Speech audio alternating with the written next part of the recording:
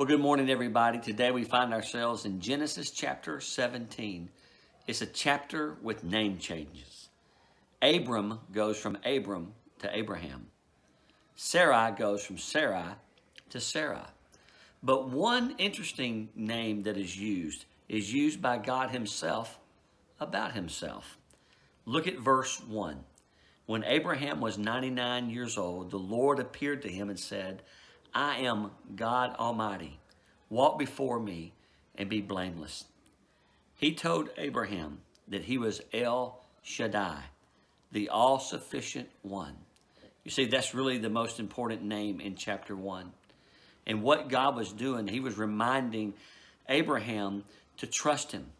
There's been 13 years of silence. Ishmael had already been born out of disobedience. They didn't trust God to provide them with a son, and so they went another route to have Ishmael.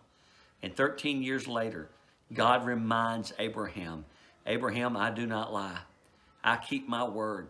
I am all-sufficient, which means I am sufficient in my word to keep my word. And we know that Isaac was born. Have you discovered that in your life? That God is sufficient? That his word is sufficient?